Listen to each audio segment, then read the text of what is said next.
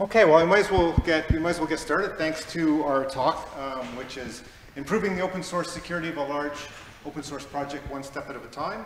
Rafael and myself are both from the Node project, so we're going to be sharing our experience about what we did in Node. So first, a little bit about myself. I'm the Node.js lead for Red Hat and IBM. That means I get to spend a lot of time in the Node community. I'm on the technical steering committee, active in many of the working groups and teams. I'm also involved in the OpenJS Foundation, and I also get to work with a lot of great teams within Red Hat and IBM who are deploying Node at scale, helping our customers do those deployments, or working on tools to make it easier to deploy your applications to things like OpenShift. So, over to Rafael. Right, okay. Hello, folks. I'm staff engineer at NearForm. My name is Rafael Gonzaga. I'm from Brazil, so long flight, long journey. I'm also a Node.js technical steering committee member. Well, if you don't like Node.js, partially it's our fault. So if I'm also a Node.js releaser, so if any of the Node.js builds breaks you, it's also our fault. And well, we run the Node.js security working group meetings, and I'm a Node.js working group lead or chair in that meetings. So, well, I have some social media, so if you scan this QR code, you'll be able to follow me. So please do it. It helps a lot. I'm trying to do more content on Twitch, so it's more live. Let's see if that works. Well, that's it. Okay, so before we get started, I'm going to give you a little bit of an idea of what we're going to dive into. We're going to start out with a little bit of background about the Node.js project, some OSS funding that we've gotten that's really helped us. We'll then jump into sharing our experience, and we'll share our experience in sort of two ways. One is like the reactive part of the process, so when we get vulnerabilities reported to us, what do we do? But then also the proactive part of the process. What is our security working group doing to look proactively in terms of improving the security across the project? What kind of initiatives should we have, and so forth? And then finally, we'll sort of dive into, if hopefully we've piqued your interest in getting involved and helping out, what are some of the ways that you might do that? So, how many people know the Node.js project? See, there's a good number, but still a little bit of an intro is worthwhile for other people. It's an open source project that was coined by one of the original collaborators, Rod Vag.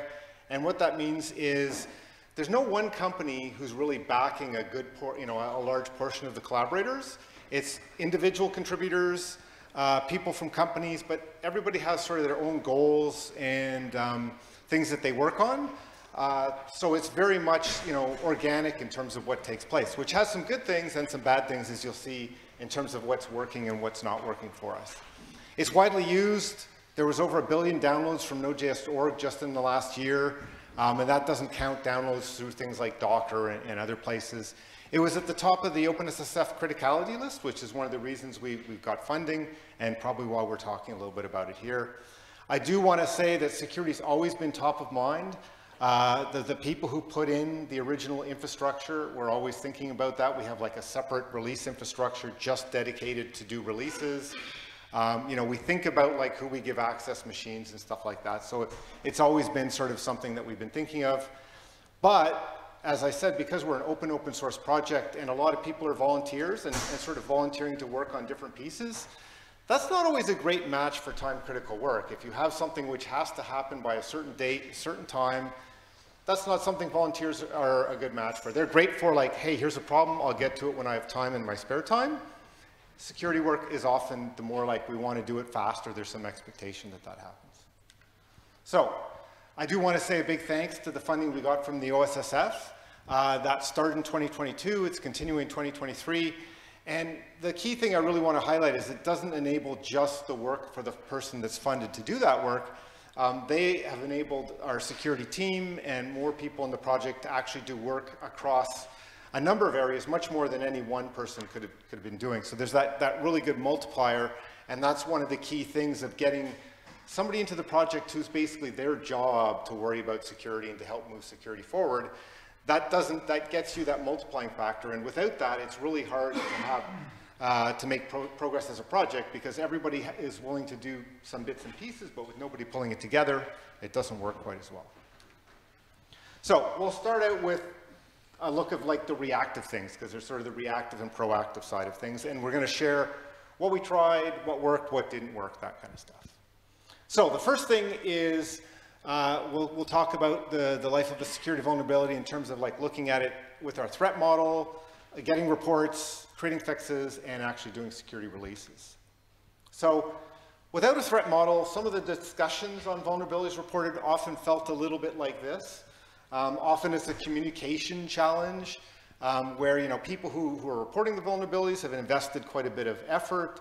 They may have a very strong opinion that this is something that the project needs to fix.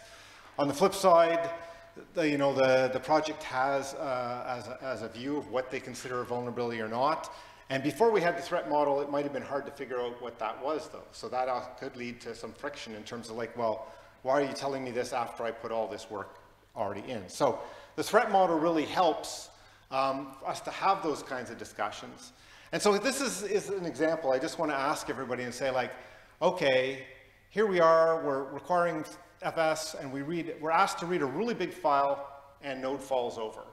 How many people would put their hand up and say that's actually a vulnerability in Node.js? So I see one, and every time we've done this, we've gotten a number of people. And this is sort of the extreme case. There's subtler cases of this. And within our threat model, the answer is no. We trust the code that you ask us to run.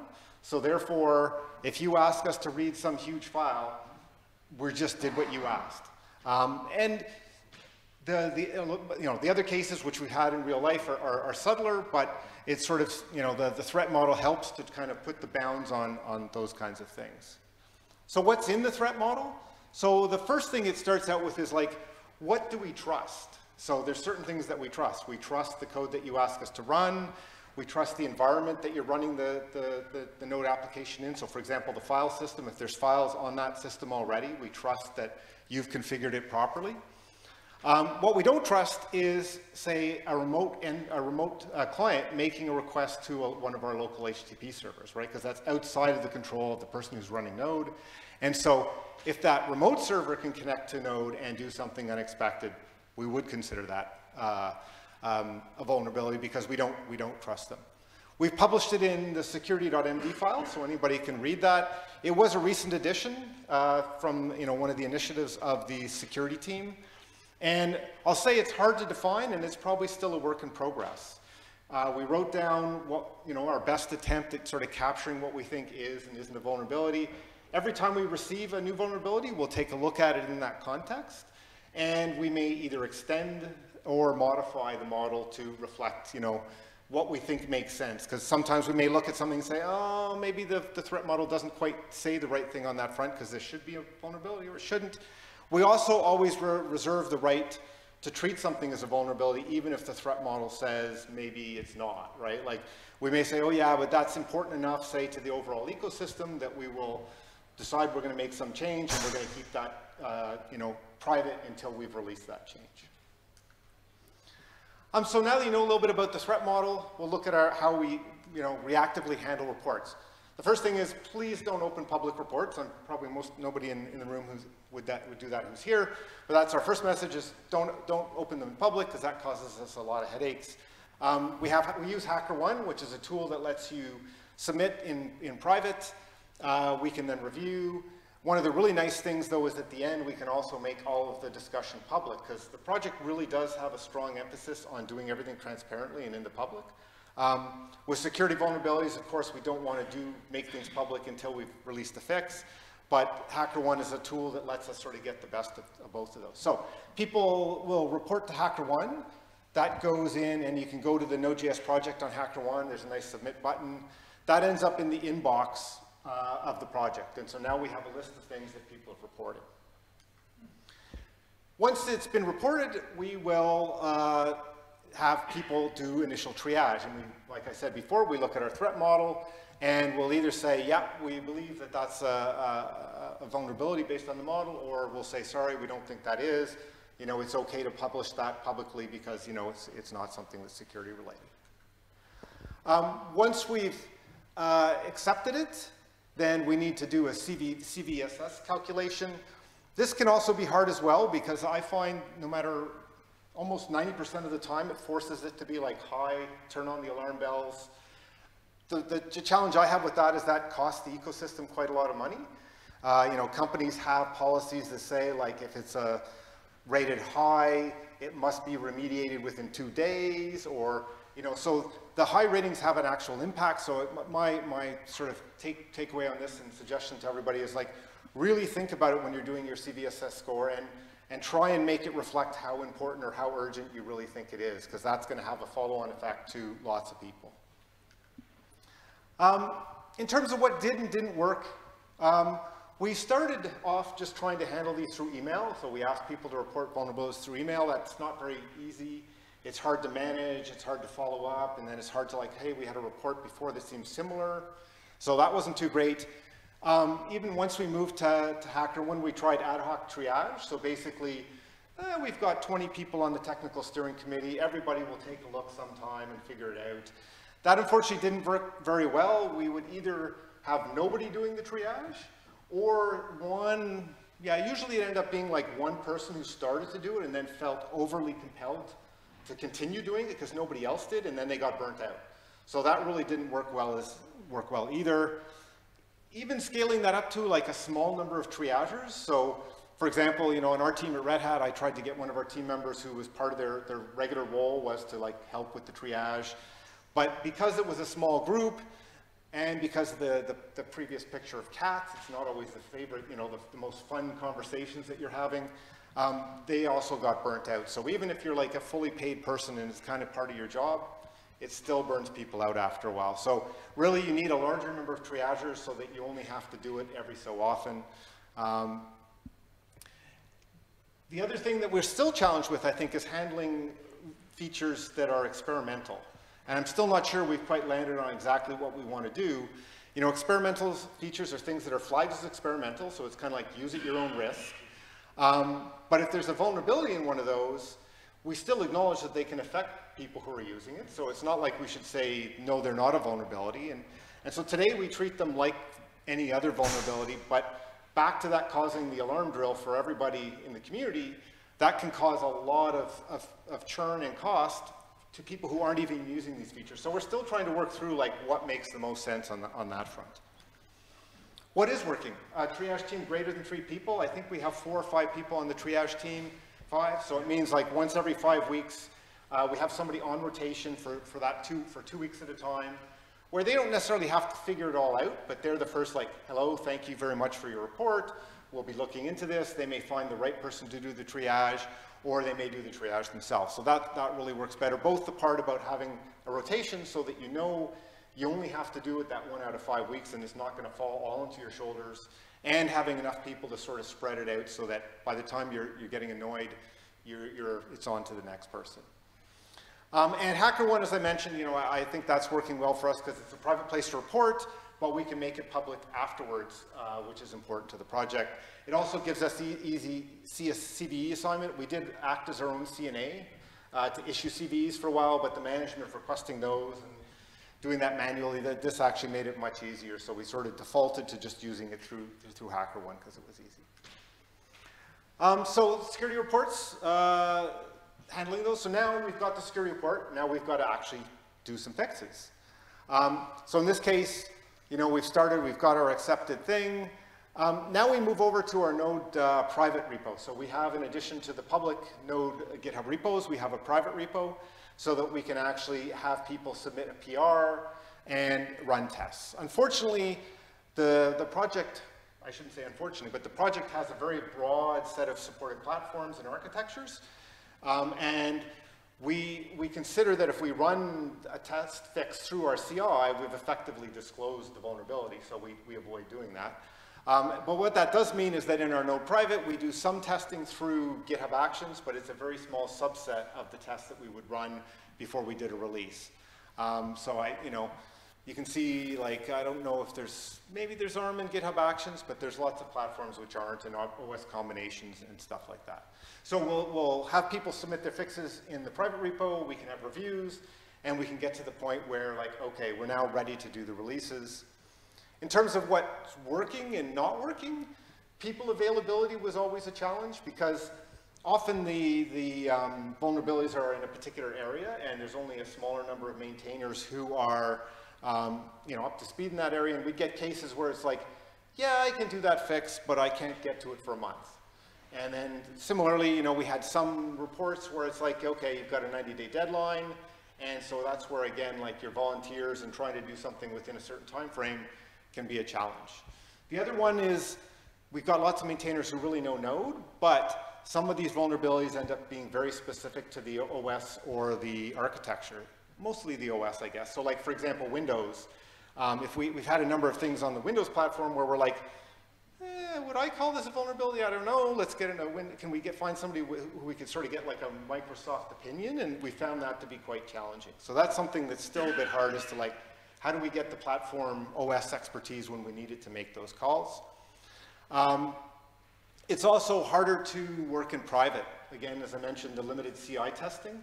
So you can get your thing tested, but then find out at the day we're doing the release that it doesn't actually pass all of the CI. It's much harder to pull in people because it's in private. In public, one of the advantages that we have with open source is that we can say to a broad number of people, please take a look, give us your feedback, and get reviews and stuff like that. And then finally, to get that testing at the end before we do the release, the last few times I think it's been something like a week we've locked down the CI, which affects all of the regular work. And so, these are some of the sort of challenges in our creating fixes side of things. Looking at security releases, once we decide that we've got all the fixes we need, we've got actually a very well documented 26 security release process. We built this up over time. So we didn't say, hey, let's create a whole bunch of steps that we need to do and work for people to do. But these are things that like people would ask along the way. Hey, you did a security release. Could you have given me a notification or heads up ahead of time? We would integrate that in, or could you have done this and that? So it ends up being a lot of work to coordinate across all the collaborators who may have done the different fixes, giving advance notice to the ecosystem, advance notice just to internal teams. We may need to say to our build team, can you help lock and unlock the CI? To the Docker team to say, hey, you probably want to publish new Docker images this date and so forth. It's harder to, it talks about part of the process is also like pulling together information, like providing an explanation of what those vulnerabilities are and what you see in the CVE reports as well as our blog posts that go out. Those take actually quite a bit of work, and then actually doing things like locking and unlocking the CI. One thing that I guess you'll see on the next thing when I say is working is we now have what we call release stewards. So actually security stewards, actually doing a release, the release work itself is enough work that we don't want to add those 26 steps to the same person who's actually building and publishing the releases. So we have a release steward who works with the releasers to put together those summaries of the blog posts that are going to go out, coordinate with all the different teams, do the notifications, publish to the NodeSec mailing list that the release is coming up, and herd the many things that have to take place. And many thanks to the companies that we have on the list. We really asked in this case that these be people that were not just individually volunteering, but whose company has said to them, yes, you can prioritize this over other work. And we think that's important because, again, this is something time critical. And as an individual, somebody may say, yeah, I'd like to volunteer, but then it's kind of unfair to them almost to expect them to jump in and do something like this. I'd love us to build this list. You don't see as many big companies on there as you'd like, but at least it's a start. And again, having a rotation of people who do that is a good thing.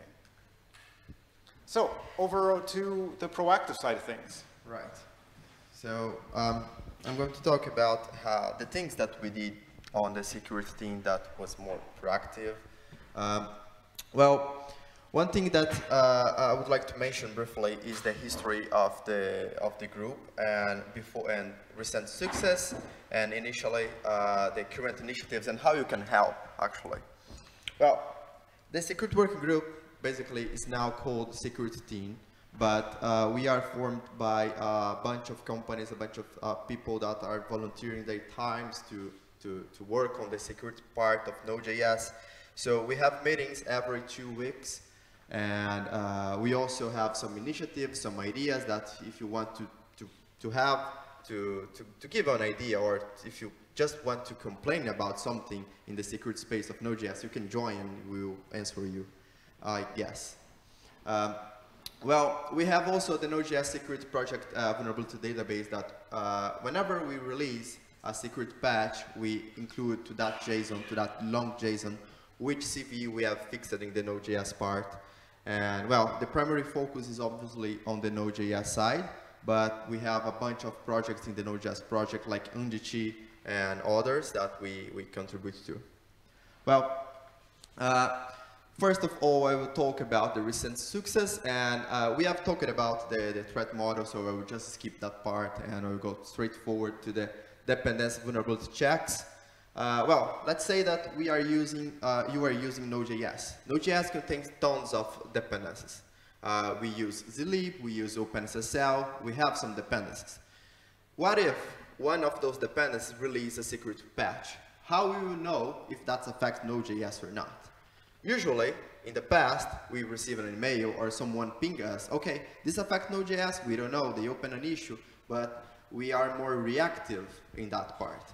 And the idea of this initiative is to be more proactive in that part. We have a repository called Node.js Dependency Vulnerability Assessment. It's pretty large, I know, but it works. So whenever you go to that repository and go to the issues, we have an automation check that runs every week and check for open public CVEs in one of our dependencies that affects Node.js. So basically, in this example, we have zlib, and then it opens an issue, and we, as a TSC or other Node.js contributors, go to that issue and say, okay, it doesn't affect Node.js. We don't use that function, or we believe that it affects Node.js. So that's the primary point. If you are running your scanner and your scanner are showing, okay, Node.js is vulnerable to OpenSSL 3, you might want to go to that repository and check, okay? Yeah, and of course, this is just for things that are public, right? Yeah. So if you find something new, don't report it here, but if you find something that's publicly reported, already has a CVE, you can open an issue here to ask. Yes, exactly. Thank you. Well, the next one is one feature called permission model. It was included in the Node.js 20. Who saw Node.js 20? Raise the hand. Okay, just 5, 3, okay, that's fine. So I will talk about this new version of Node.js that will become will become LTS in a moment. Basically, let's assume that you are trying to solve a problem using Node.js and you are following a random tutorial on the internet, on the website, as usual, or one of your developers in your team are following it, and it saw in a blog post or YouTube that magic package will be the magic package for you, and they will install it and solve your problem. However, the problem is that sometimes the package might return the expected result for you, but it can do things behind the scene that you were not aware. For instance, whenever you install a package in Node.js, this package will have the same permission as your main process. So if you are running it as a root user, the package will have root user access when you are installing it. So in that case, specifically, whenever we call magic function, it will try to read a file, in that case, an example of a sensitive file in the Linux machines, and but it will return the expected result. So basically, as a developer, you will never know that's happening behind the scenes, unless you have some checks, right? So that's the idea of the permission model. Whenever we run permission model, basically -- experimental permission, it will restrict access to the file system. Let me show you. Yes, it will restrict access to the file system to create worker threads. Well, you can create threads on Node.js. You can create child process on Node.js. And it will also restrict access to the inspector protocol or use native add-ons on Node.js. How it works is pretty simple. For instance, I'm passing the experimental permission flag. We need that flag because this is an experimental feature. We are developing it. So that was not meant for production. Not yet. So, well, whenever you pass that flag, you can also pass, okay, I want to allow access to this path specifically of my project. So it will, whenever you try to run or call that package, it will throw the following error code access denied, which resource it was trying to read, and which permission was denied. So basically you are now safe at some point, okay? So that's the main goal of the permission model. So this exists on Node.js 20, so if you want to check, I recommend. Okay, so as I said, we have several flags. You can check it, you can restrict access specifically to write access or just read only, and that's up to you, okay? We also have a runtime API. If you want to create a package on top of it, you can, okay? Well, the next feature or recent success was the secured best practice document, okay? So, well, there's this QR code. If you scan, you go to the Node.js blog website. Basically, is the document I will talk about.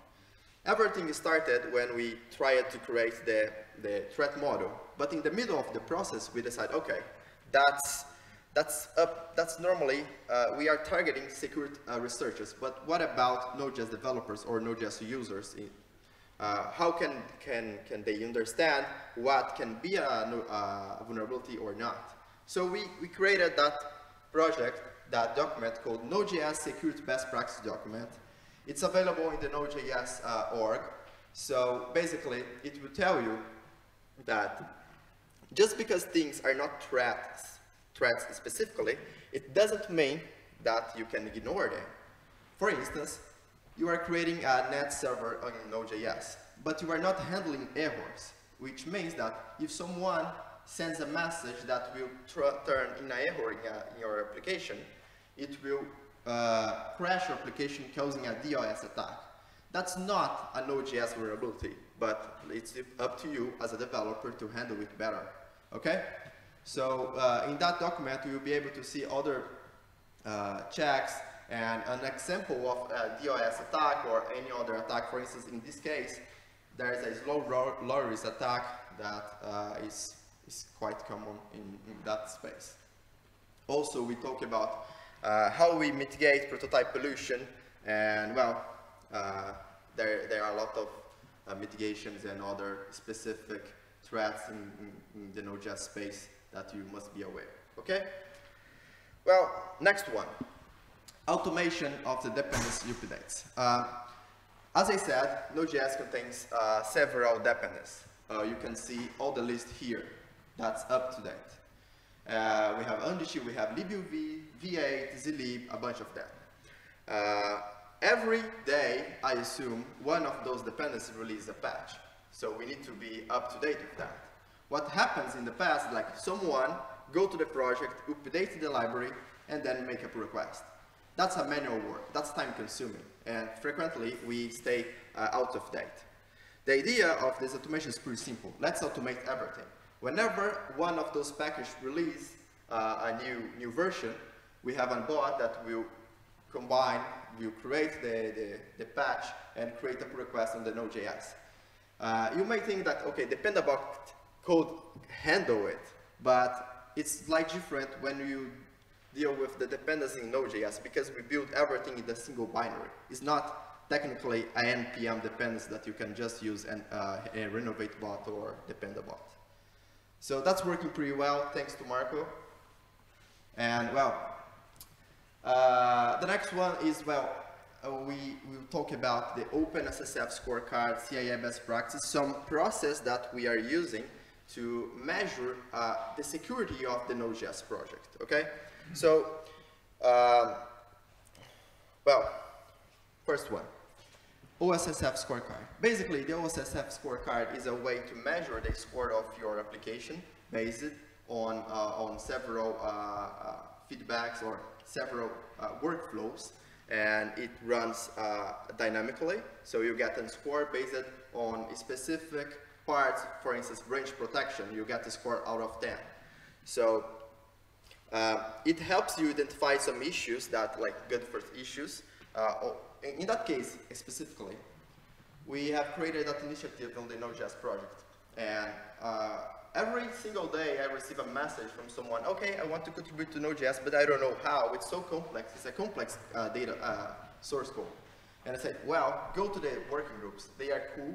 And that was one of the examples. We created one task, like, let's pin dependencies by commit hash. That is one of the requests from the OpenSSF scorecard.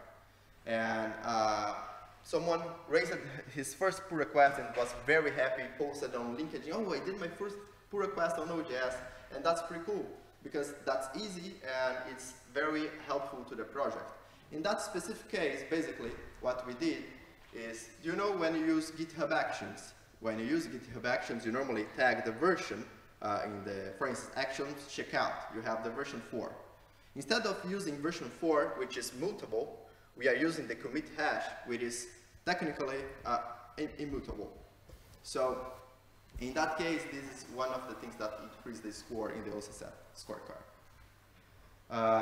Currently, Node.js is 7.3 of 10. We don't know exactly how far can we reach, because there are some rules that are not applicable to Node.js. We have a different workflow, so we are still figuring it out.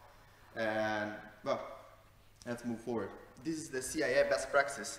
This is also a set of workflows, a set of checkpoints that we do on the Node.js project to guarantee that we are following the best practice of the Node of the security standards. And wherever time you go, you normally receive a badge. You start from the bronze, I guess, and then you go to the silver, and finally you get the gold badge. Basically, the badge doesn't mean a lot, like you can lie if you want.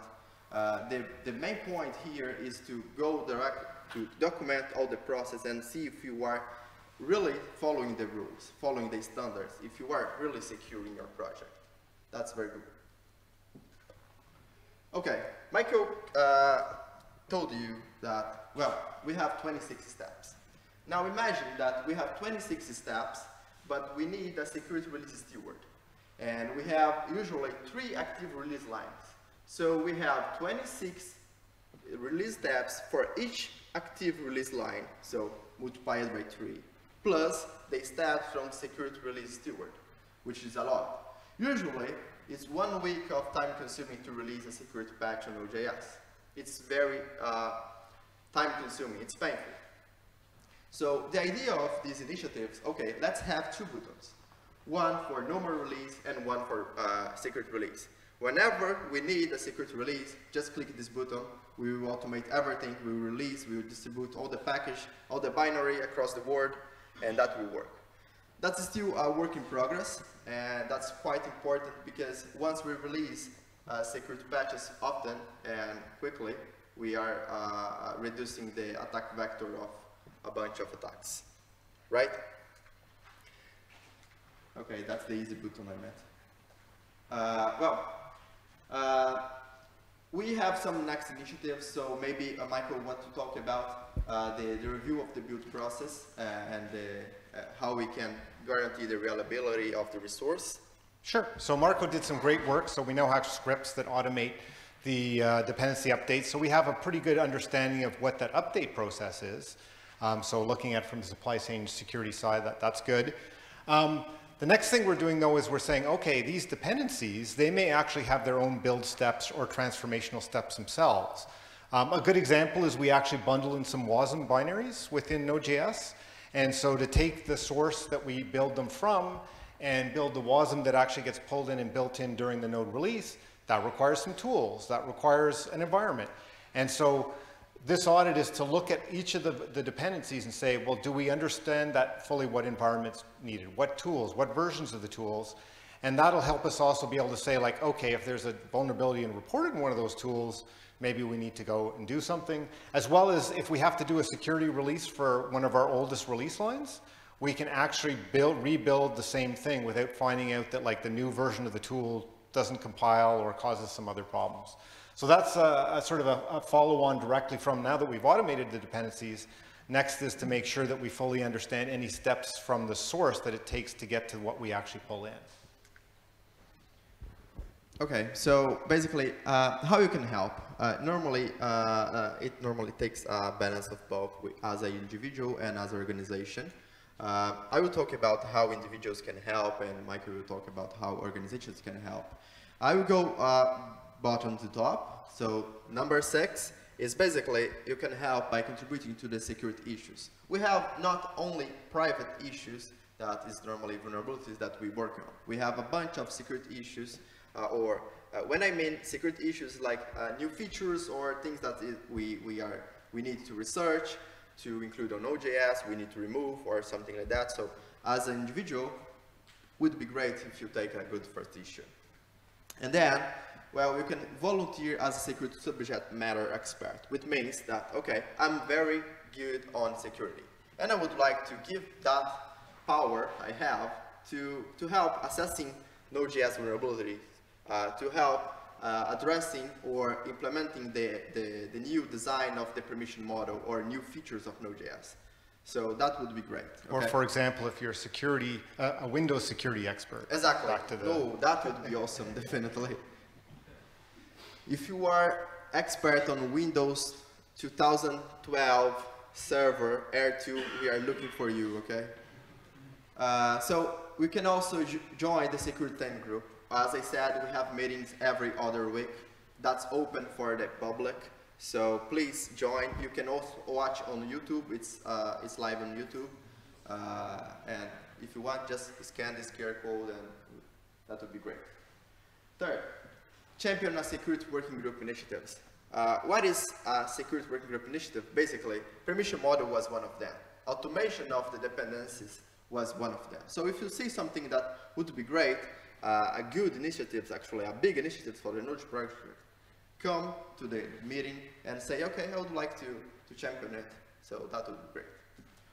And then volunteer as a release steward. As I said, security release, security triage are very painful, time consuming. And once we have more people helping, that pain reduces a lot. Okay, and the first one, well, that's of course, be a Node.js core contributor. I say that, well, it is not difficult to be a Node.js core contributor. You just need to have time. You just need to work on that. Like, we have a bunch of easy issues, and some issues are not so hard as you may think. You can also ask all the Node.js group.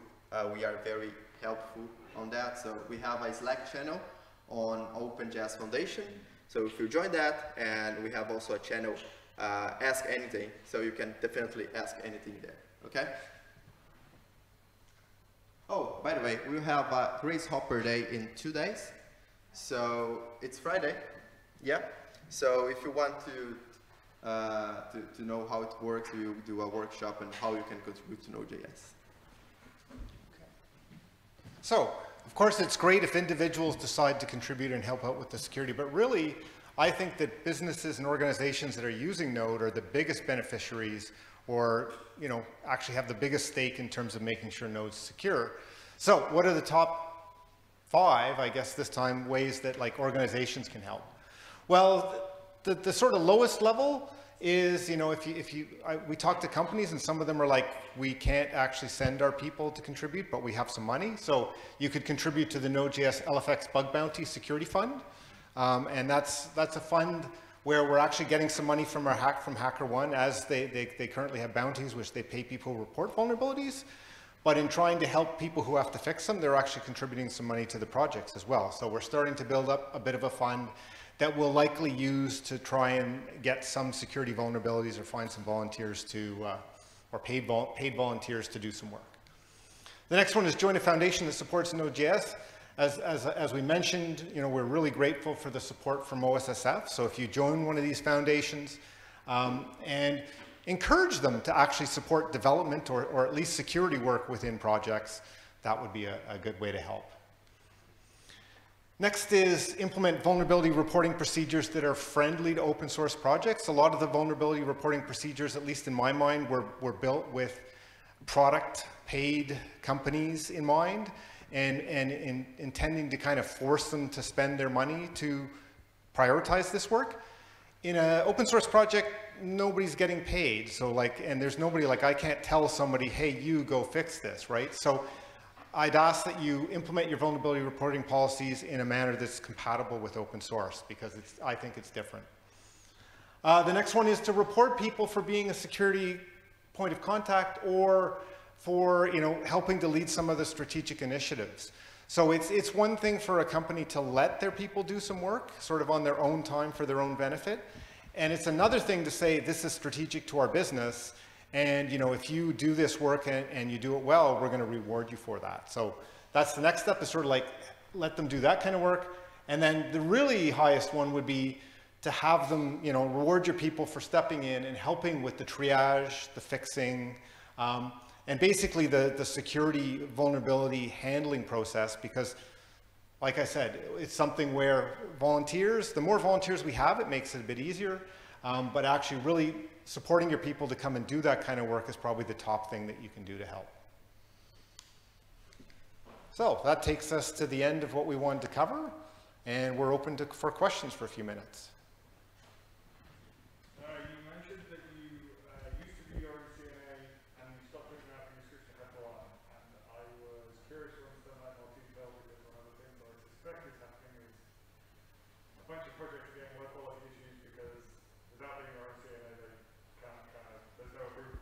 Yeah, I mean, we managed our own CVEs, and to be able to issue our own CVEs, you at least back a number of years ago, there weren't things like the GitHub reports or through HackerOne, so you had to become your own CNA. I was involved in that process quite a bit, so when we'd ask for a block of 10, we'd document them somewhere, and then we'd have to use them, but it was kind of a cumbersome manual process.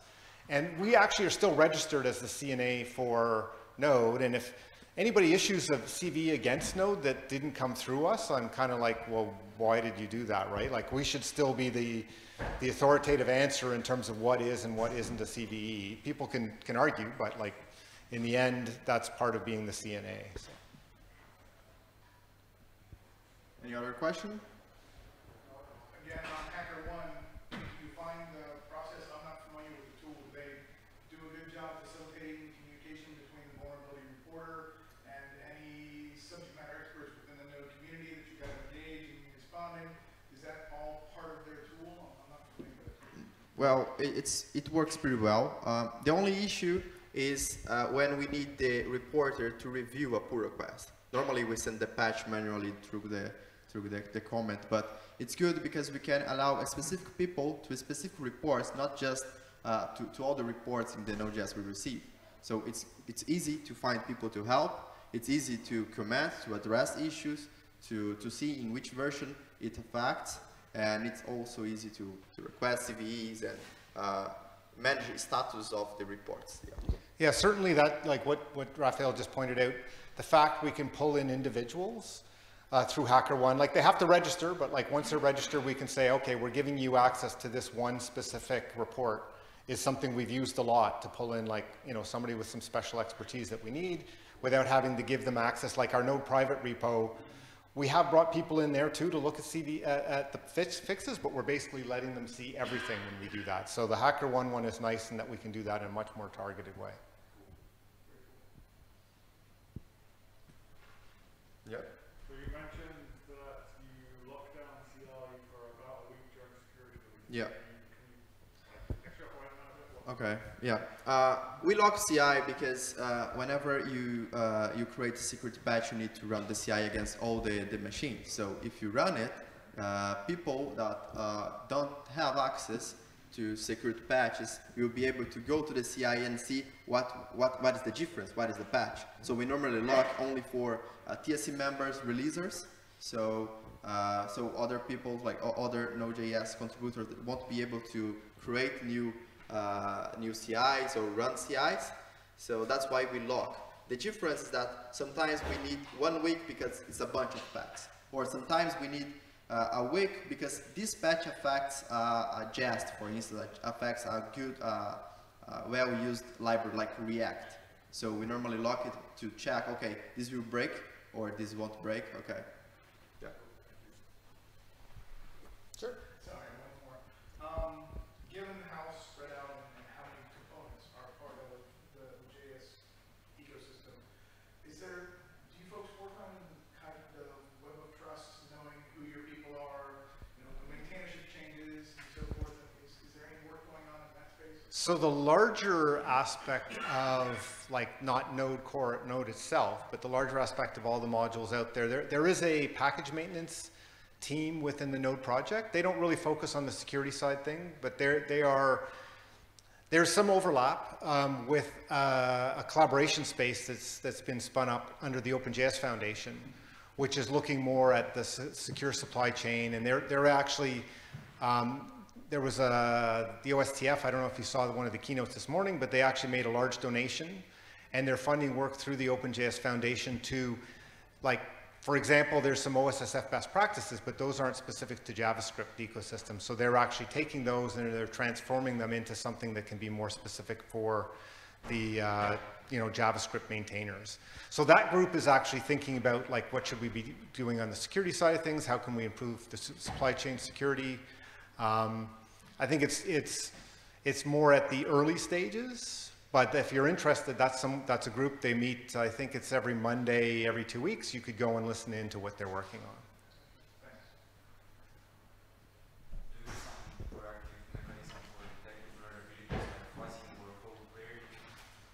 Sorry? Are you using some proactive mechanisms in order to detect vulnerabilities in Node.js, like fuzzing or code scanning? So we do have Coverity running on all the builds, so we use that in terms of static analysis. Fuzzing has been discussed many times in the security team, but we've never had somebody who's actually stepped up and made it happen. So it's just one of those things that, like, it's a, hey, we would like to do it, but we would need somebody who would invest the energy to figure out how to do it and how to make it effective in the project. Is it a project already integrated in OSS Fuzz? No. Like, that's, I think for some of the, like, OSS Fuzz, I think you can easily integrate for, like, NPM packages. Node is like 50% or more C++, and so it's not really a JavaScript package. But I haven't looked at it to know whether it actually would work with the Node project or not. I do know that, like, it's been added to some other smaller packages, but not to me. We have integrations for C as well. Basically, you can create some refuzzer harnesses, and you can leverage their infrastructure in order to scan the fuzz, in order to fuzz the project. Yeah, so I think it's one of those ones. Nobody is like, no, we don't want to do that. It's just more like, hey, yeah, we're open to contributions and PRs to help make that happen. Another question? I think we are out of time already. But yeah, thank you, folks.